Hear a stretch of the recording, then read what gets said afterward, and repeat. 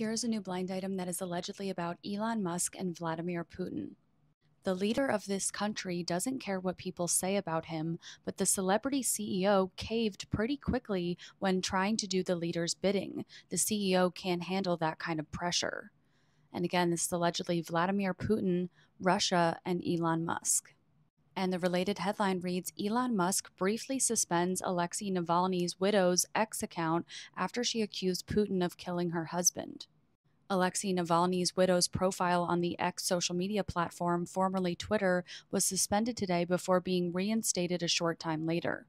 It's unclear why the account was suspended, but X, formerly Twitter, said it was due to a violation of their rules. The Anti-Corruption Foundation tweeted shortly after her suspension, "Hey Elon Musk, please explain exactly which rules were violated by Yulia Navalny."